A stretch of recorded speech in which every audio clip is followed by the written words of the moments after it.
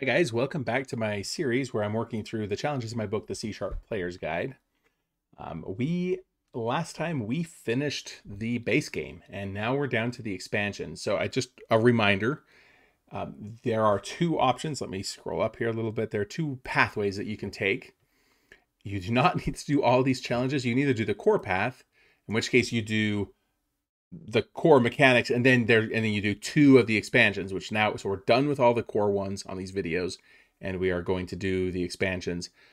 Or you can go start with the code that I have on the website for the core path, and you just start from there and just do it's 7 of the expansions instead. And either of those approaches are totally fine. The intent isn't to do all 18 of these challenges. That is a lot of work, and you really don't need to do all that to get the learning that I think you really need, the desired learning from this. I do see a lot of people who make the choice to just do all of them, and that's totally fine too if that's what you want to do. I do tend to recommend just doing the expansion path if you're still pretty uncomfortable with object-oriented design, because it allows you to like go start with somebody else's code, my code that has some structure to it already, and that it's easy to just look at and just um, start to expand upon. Now, I will say that like I'm doing these videos, and I haven't made any particular effort to try and align what we've ended up with here with the solution on the website. So there's a chance I might come up with some way to take what I've got right now as the current like core path, that's the video based core path. So if you've been kind of following the videos and you want to just start with the core path, then you could use that as an alternative starting point to do the expansion path. So I should probably, now that I'm thinking of it, I should probably go make a make a copy of where I'm at right this second, and uh, have that there available for people. So hang on one second while I go do that. Okay, I'm back. I made I made a zip copy of everything so that I can take that as a snapshot and upload it to the website. So anyway, if you're going down the expansion path, that you can start with the version that's on there already, or you can use the version that we've made through these videos. But today we're just going to keep going on, and we're just going to move down through these expansions. This one shouldn't be crazy difficult. We're going to make some sort of display of the game status. I think I'm going to try and stick pretty close to this, but I've seen some actually super cool other alternative displays, including somebody who had gone to great efforts to make like a console window that was like they had like drawn out like boxes, and like they looked like little cards, and there was like you can like click on stuff and interact with it, and they had done all sorts of fancy stuff to make that happen. It was super impressive. So I've seen some really cool things come out of this. We're going to keep it fairly basic and basically just stick with this, and there's one thing that you don't see in here, and that is um, distinguish the current character's turn um, from the others. And I just made the way this is written, uh, yellow versus white. So I think we're just going to go with something like this, and we're going to have to do a little bit of formatting. I'm going to have to remember some of that stuff because I don't do it too often. But yeah, so that's the basic idea is something like this where we're going to display their health, and then the rest of it's about the same. And we'll just go from there. So I'm going to scoot this out of the way. I'll still be able to see it, but you guys won't. Um, Really, though, I feel like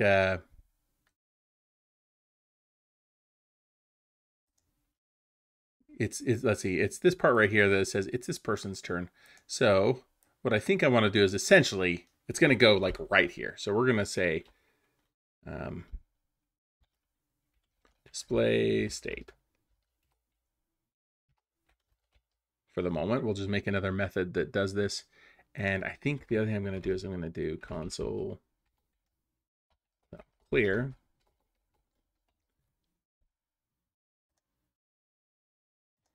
So now we just got to make this method, and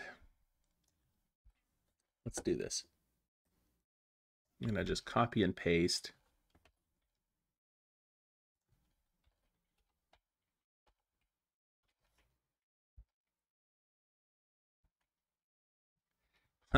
copied and pasted it, but it lost a whole lot of stuff there. This is something like that. And then I've got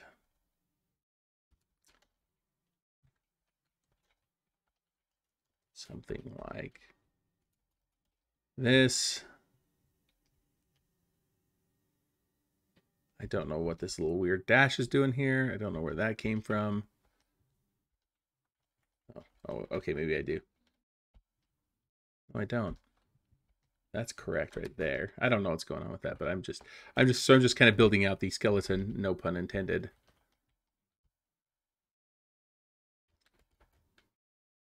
This was all the way on the right side.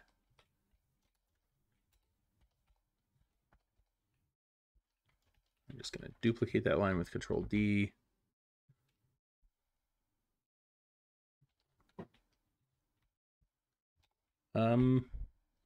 Yeah, so console.writeLine, all of that. Let's do this the fast way. I'm going to hold down Control Alt and arrow keys and get all the lines. Console.writeLine. And then I can actually remove these pluses. I don't need those. Just close out the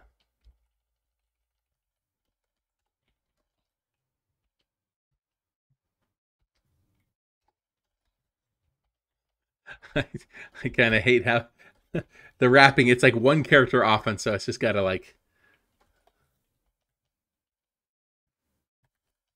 it's wrapping just the tiniest little bit. There. So much better. Okay. There we go. All right. So,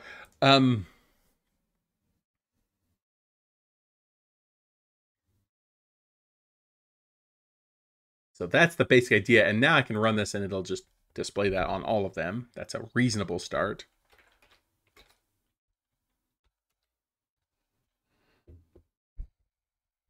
Other than this is a lie because it's just hard coded. So even after I do, you know, that. Oh, interesting. The fact that I'm clearing the screen means that I lose track of what was happening. Maybe I'll, you know what? Maybe I'll get rid of that. I don't know if you saw that, but like the skeleton attacked, it did something and displayed something, and then it was gone. And I don't love that.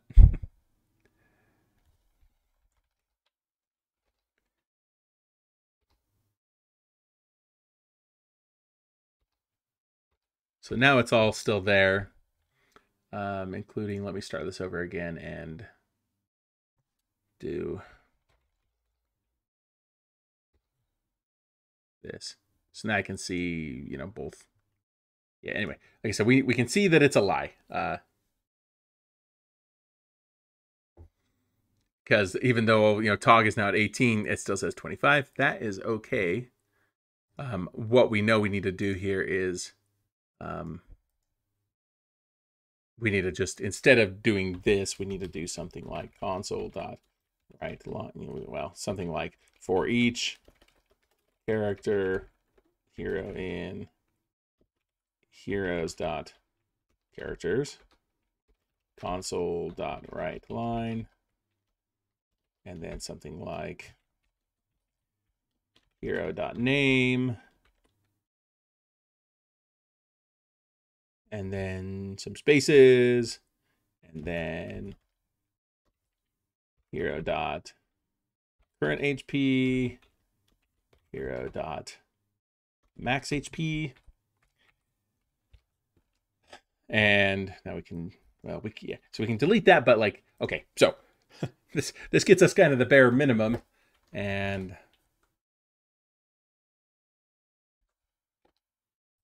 well, I'm missing a right paren, so I should add that in. But like the formatting here is not what we really want it to be.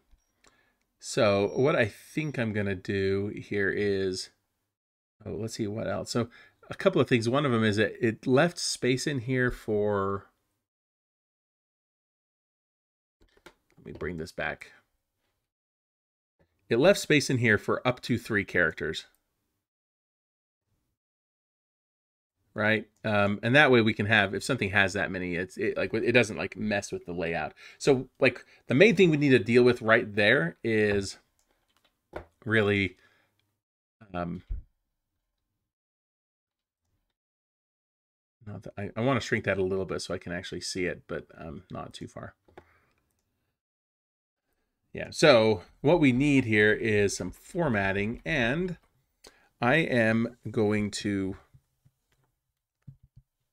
no, I don't remember it, so I'm going to look it up in my own book. And this should be, there's a section in,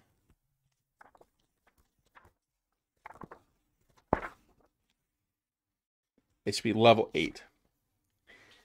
There's a section about formatting and alignment. And let's see.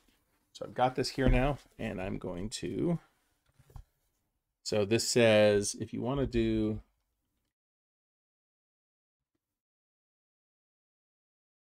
so if it's less than 0, then it adds white space to the front. So if we do -3, wait, is it comma? Yeah, it's comma.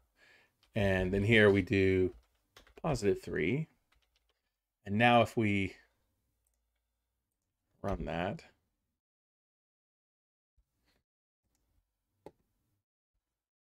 I think I got it backwards.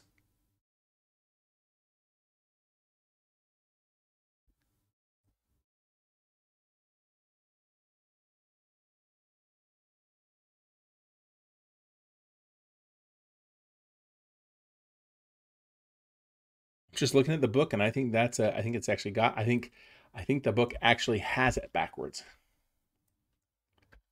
That might be a mistake in the book. The examples show it correctly. Let's also get the closing paren in there. I didn't need to restart that. It could have hot reloaded it.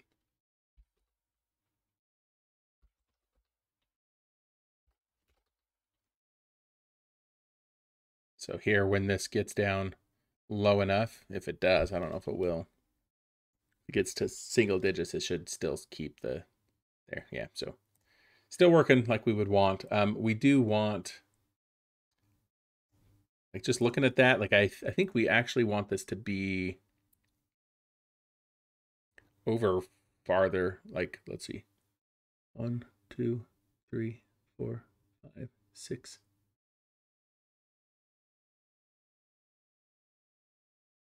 In the book, it actually does 7 more characters. So I mean, we could do 1, 2, 3, 4, 5, 6, 7, and then we technically have it as long as they always enter a 3-digit name, a three character name. However, I think what we could do is 3, 4, 5, 6, 7, 8, 9, 10, 11, 12, 13, 14, 15, 16, 17, 18, 19, 20, 21, 22.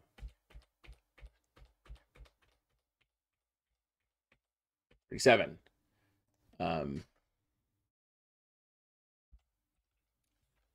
If we do that, just reserve 37 spots for it.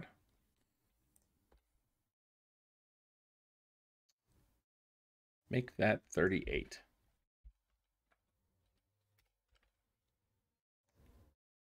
Oh, it's over. Now I do need to restart it.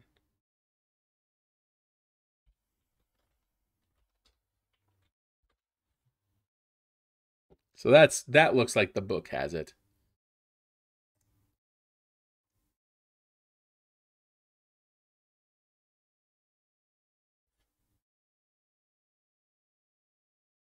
Yeah, so I get that should do it.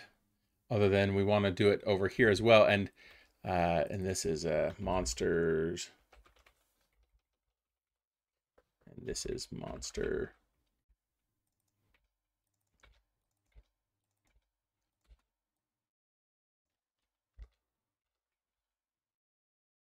It's 37 because I intentionally put 1 blank space in there. So let's see what that does.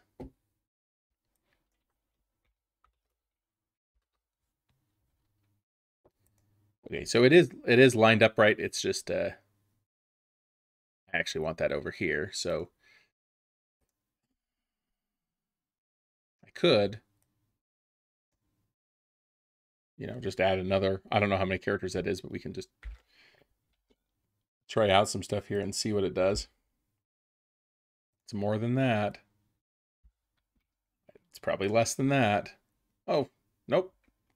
Somehow I got lucky. That's it right there.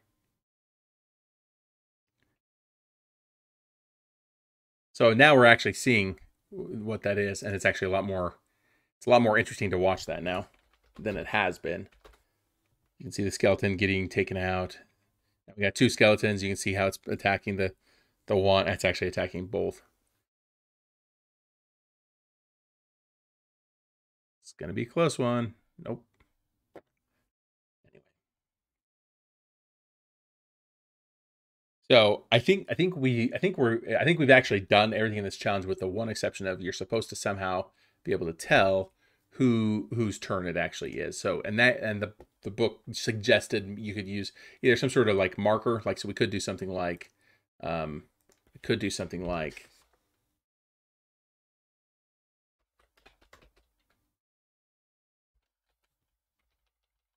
we could do something like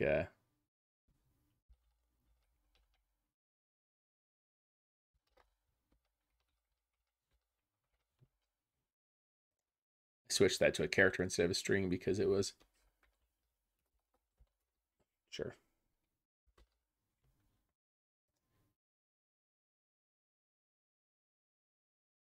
Because string interpolation with strings doesn't really work very well. Seems like there is a way to make it work though. I'm trying to remember how. Maybe it's that. I think it may be that. Oop.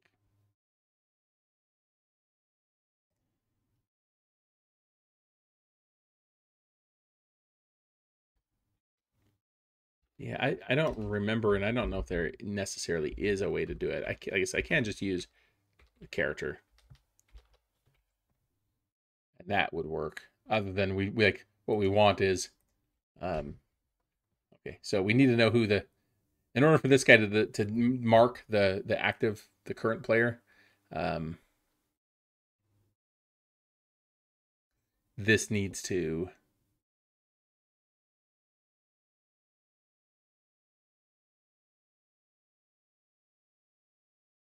we need to pass that in here. This guy has no context about who the current character is because that's happening right in here. So we'll pass. We'll make that a parameter. We'll pass in.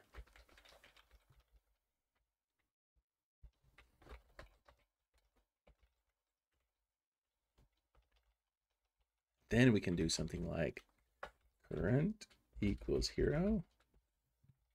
That otherwise empty.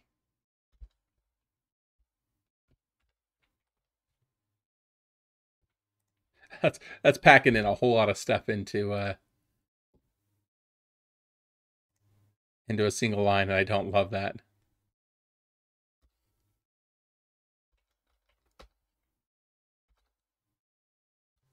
Like you can see that cycling through.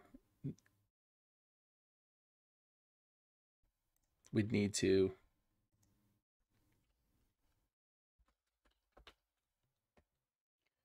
get rid of a couple of characters on that, and then get rid of a couple of characters on that, and then do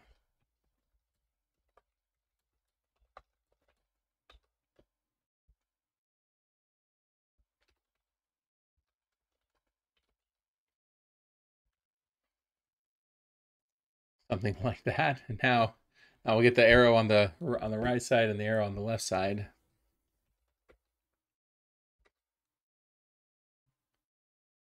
We can stop this and see it happening. Oh, 64.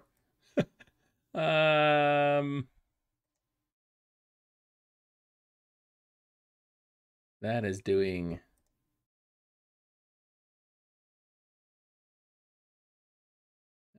I'm not surprised. These are two characters, and it is doing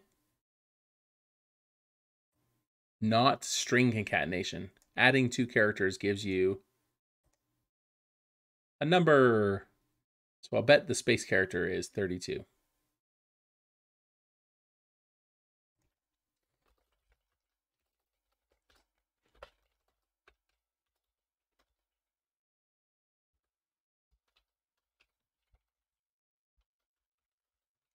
that's its assigned number, I'll bet.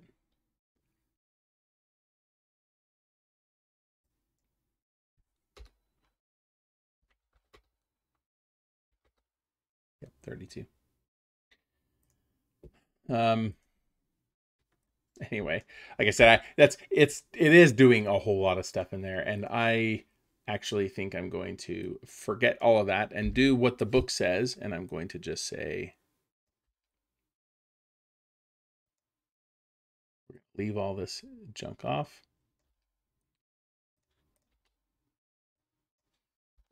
Leave all that junk off, and then we'll just come in here and do our Uber console as a method that gives us the color. So I'd rather just do that. Console, let's see.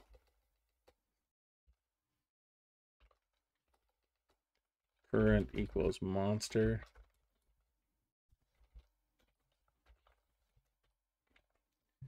What doesn't it like about that? So if it is the current one, then console color dot yellow. Otherwise, console color dot white. And then do the same thing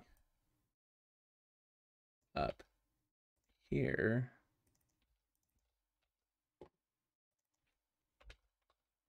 So if it's the right one, we're going to use a different color. So we'll mark it by color instead of symbol there. So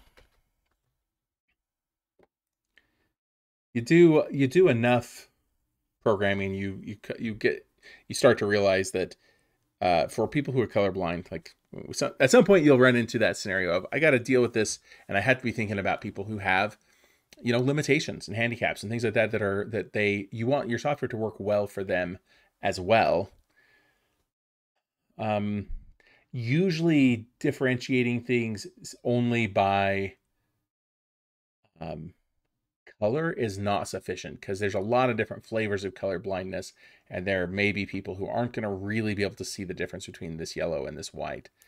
So it's fine to use color, but to just use color is usually not good enough. So to have the symbol that we were trying to squeeze in there is very reasonable.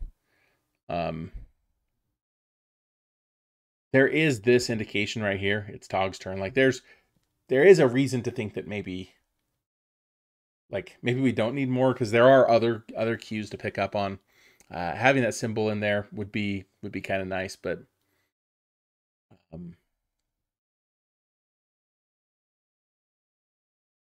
yeah, it's not strictly necessary. And for right now, I'm not going to worry about that. I'm just going to stick with color. That's a fairly easy thing to get in there, easier than trying to get that symbol in there. Though we definitely could have done that if we had wanted to. We were pretty close. I think the thing that I would have done differently if I had wanted to keep pursuing that is I would have, instead of trying to squeeze that, like get the characters in there, I would have just put curly braces around this so that I have space, and then I would have just built that too. All the text that's being interpolated there, I would have just done, something like string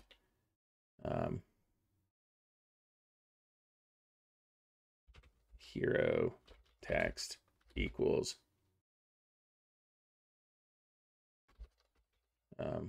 hero text plus equals that same thing, current equals hero. So if it is, then we do that. Otherwise, we do two spaces. And trying to get strings embedded in a string interpolation, that wasn't working just in a simple approach. But if we do it this way, and then we say hero text plus equals hero dot name, well, we can just do hero dot name, and then come down in here and do hero text, and do, that's probably still correct. Like the way we've got that set up, it actually is. Let's see if I scroll back up here. When it's Tog's turn, we actually do get that in there. So I think that's the real approach here is instead of trying to squish every single thing into that interpolated text, let's just make the string separate, and that allows it to do more sophisticated logic like this. So that, and then you could do the same thing down here. Like I said, I'm gonna not do that right now, but it wouldn't have been too hard. And I think we're done with this challenge. So there's an argument to be made that we could have a whole separate class that's whole purpose is displaying this state. I don't think that would have been bad to have just said we're just going to make like a status renderer and have the battle know about it somehow, pass it in as a constructor parameter or something like that, and just say, hey, battle renderer, like here's the current state, like draw this. That would have been, I think, a pretty decent pathway as well. So I don't feel too bad about sticking this in here. I might have felt bad sticking console-y stuff in here if this was the only time this class touched the console, but this class is already pretty tightly tied to the console window.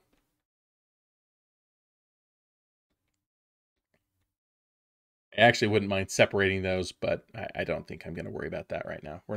The time that would matter is if you want to have a game like this that can run, but that isn't, but that you want it to be able to run in a console window and also in like a graphical UI or in a web page or, you know, all sorts of things like that. So I think that I'll leave this just like that, just have a separate method in here for it and just stick that